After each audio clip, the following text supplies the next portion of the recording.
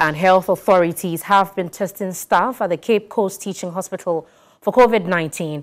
Head of the COVID-19 response team, speaking in an exclusive interview with TV3's Thomas Khan, said the move is to curb the spread of the virus and to make the hospital environment safe for health workers and patients.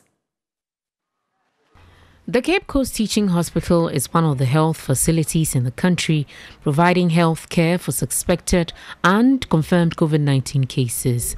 To ensure staff of the facility are protected, management issued compulsory testing notice for COVID-19. Dr. Sally Fubawa is a senior medical officer and the head of the COVID-19 task force team at the Cape Coast Teaching Hospital. When we suspect a case, what we do is to isolate them and then hold them here. So we call here the holding bay. So once we hold them here, we are able to conduct the test.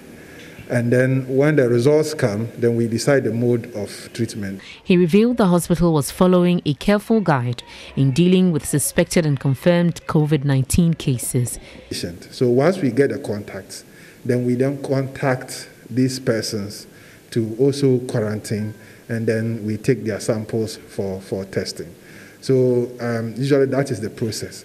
And those that are quarantined, if you can quarantine at home, we look at the facilities at home to see if they are good enough for that. Otherwise, then we will have to bring you to the holding bay to keep you, if your home setting is not good enough. Okay, and then we do that. He, however, called on the public for cooperation and to show love to persons affected. Meanwhile, the hospital has also directed the strict adherence to wearing of masks within the facility. The public relations officer of the hospital, Frederick Nyanka, also revealed management had provided face masks to all staff of the hospital. The news team also observed how staff and clients were screened and made to wash their hands before entering the hospital.